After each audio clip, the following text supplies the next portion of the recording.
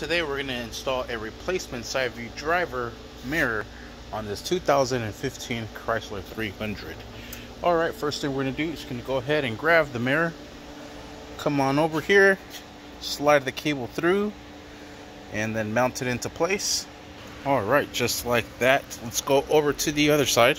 Grab the three 8mm nuts that go to it. Let's go ahead and put them all into place.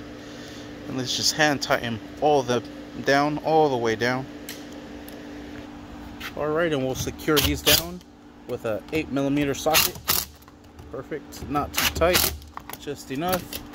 Let's go ahead and put this right into that little slot. Put it in, clip in the pigtail. Come on, pigtail.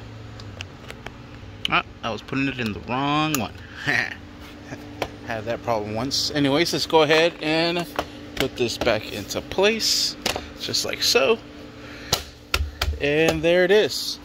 Alright, and that is how you install the new driver's side rear view mirror on this 2015 Chrysler 300.